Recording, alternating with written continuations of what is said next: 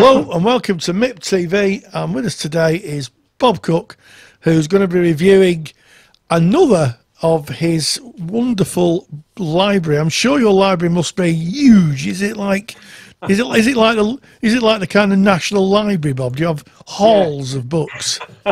It's like it's like Potter's library. You know, Harry Potter. All right.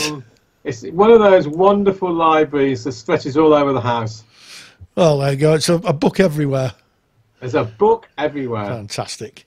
Fantastic. And we've got a really interesting book today because, you know, one of your favourite authors is Eric Berne, the founder of Transactional Analysis. But this is quite an interesting one, isn't it? Because it's one that he started and never finished. Correct. And it is called Intuition and Ego States. Correct. He wrote these.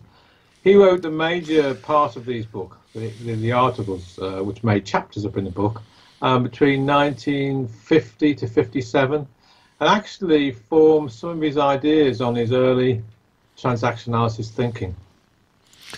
Yeah. So this is really his early work, isn't it? This is So early work. So what do we learn from this kind of early kind of incantation of his work?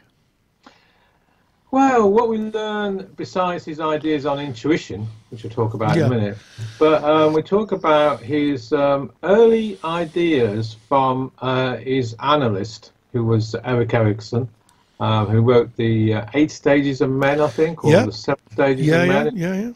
Okay.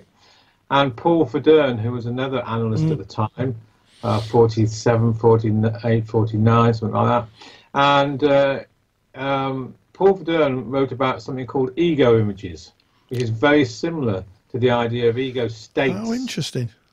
And basically these chapters, if you like, they really paved the way to his first early thinking on how, on ego states really, and what he would call, well, Paul Verdern would anyway, ego state images, like three ego state images in one personality.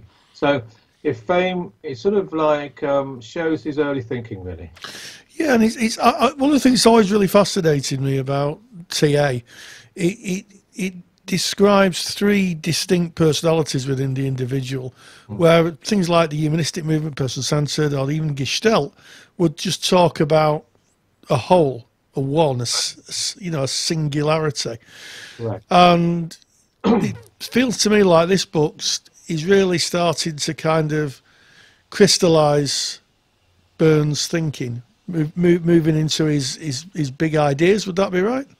Yeah, and let's just tell you the story behind that from the book. So in after the war, Eric Berne, who was then a psychiatrist, he was employed by the army to and the insurance companies to make reports out from the soldiers who came back from the Second World War who were suffering from post-traumatic stress. And he had to make judgments of their clinical health within 20 seconds. Good grief. 20 to 50 seconds. And he very quickly, through the ideas of intuition, started to realize that people came from different parts of the self when they presented. Oh. So within 20 to 80 seconds or around that time, a couple of minutes, he started to realize people really operated from different parts of their selves when answering particular questions, such as, are you nervous? Questions like, I forget the list of them in the book, but you can read it when you get the book.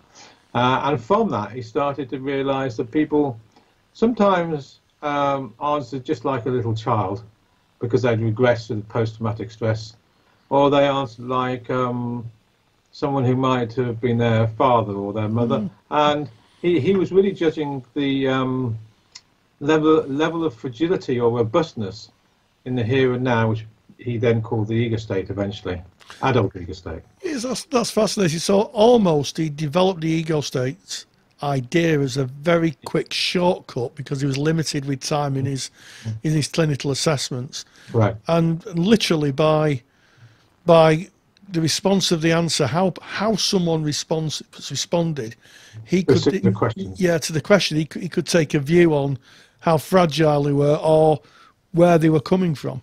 Yeah, in terms of their levels of functioning. Yeah.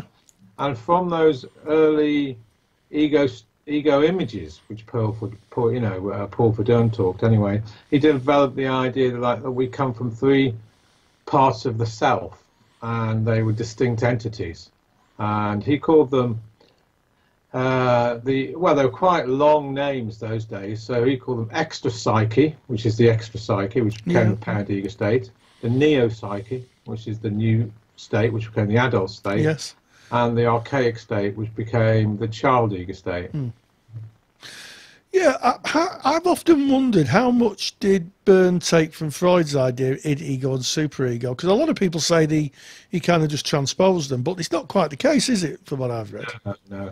If you look at Freud's idea on the unconscious, which is what we're really talking about, Freud's idea of the unconscious was split into three. You had the superego, which you link to authority, if you like. These are drives, by the way. Yeah. The id, which is the infantile drives, and the ego, which is really more in the here and now. But they were a tripartite. In other words, they were a three-part model of the unconscious. Yes. Where Eric Burns is a three-part model of the consciousness. Oh, how interesting.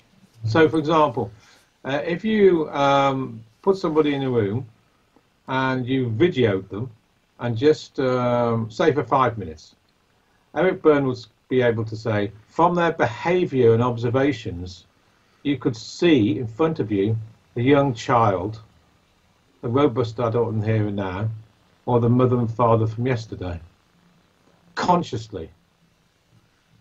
So this would be something they're consciously doing. They know they're doing it. So say the parent ego state. Yeah. They will be thinking, feeling, behaving as if they were their parent figure. Yes. Their mother, their father, and they'd be acting out like that. Mm-hmm. Take the child ego state, thinking, feeling, and behaving as you were a kid. So you see in front of you the actions, the behaviours of that 4-year-old, consciously. It's not a theory of unconsciousness. It's actually a theory of consciousness. Yeah, because they're acting that out right in front of you. Yeah. Yeah, so if you were a therapist, you would be able to see the behaviours of the regressed 10-year-old in front of you. So in terms of this book, how did Paul McCormack, how did Paul McCormack kind of capture Byrne's work? Because he was kind of a half-finished book, wasn't it? He died before he could finish it. Yeah. So how did McCormack capture it? Did he take it in any different direction? No, not really. Paul McCormack was actually employed by the organisation of Eric Byrne, which Eric Byrne started off in 63, which is the International Transaction Analysis Association, formed in New York, 63. McCormack was employed. He was a therapist himself, and I think he was on the board of that organisation, to put these chapters together, write a forward, and produce it in 1977, which he did. And this book is full of the ideas I've just been talking about at the beginning of transaction analysis, but also the idea of intuition. And intuition, of course, according to Eric Byrne, had its genesis in what he called the little professor, the small child. Yes. It's always fascinated me. Just to explain a little bit what the little professor is. Well, the little professor is really where I think creativity and science come together, as I said earlier, I think, somewhere. So the little professor is before operational thinking. It's very, very early cognition, and it's more based on really feelings, because the infant very early in life, before real concrete cognitive thinking, sees the world through feelings. So it's a feeling-based system in that early, what Byrne called intuitive functioning. And he would argue that the great psychotherapists really need to employ their intuition as well as their clinical observations from a scientific framework. And putting the two together makes the genius of the modern day psychotherapist.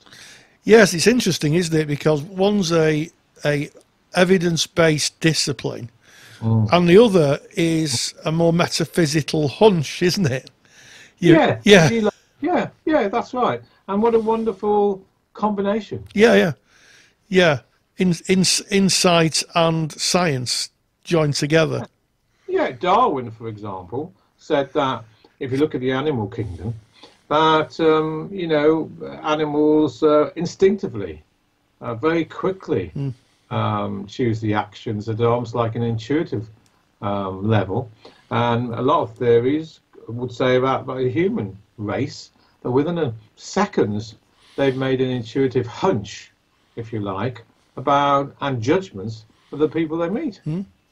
That's an intuitive place. And what Eric Berne does in this book is break down levels of intuition, and he really does talk about how those two disciplines come together, intuition and science, in the making of a modern day therapist. So when we're thinking about this book and where its place is, where is its place? Who would be best served by reading this? I think people interested in intuition, to start with, people interested in how we can use intuition in our general lives as a psychotherapist, and as well as clinical observation and science, and also students, because of TA, because it's a historical document. It goes back 70 years, and it is a glimpse into Eric Berne's early thinking before he actually developed his concrete model of transaction analysis. I always think that's so useful if you're a student, just to get right back to the roots of the theory, because I think for me, it's kind of like the fundamental building blocks. You could, once you get to the root of it, then you can work backwards, as opposed to starting at the end and working towards it. Well, this is certainly the roots, because he hadn't formed his 4 blocks of transaction analysis at this time, and the 4 blocks were ego states, which is a theory of personality. Transaction analysis proper, which is a theory of communication. Script, which is an unconscious life plan played out throughout life. And games, which is repetitive compulsion. So he hadn't put the whole lot together. He was still grasping the whole ideas of ego state images and ego states. And if you like, I think from this is interesting really, from the intuition of this book and writing it, he started to really play around with the ideas that we're like 3 people in one psychic skin. Yes, that's an interesting concept, isn't it? You know, three individuals. Yeah. So a must read really for students and for anyone who's interested in how intuition works. The book's called Intuition and Ego States. It's by Paul McCormack. And what we'll do is we'll put a link in the comments bar below. We'll put a link in there. And right at the end of the video, I'll put a picture of the book up.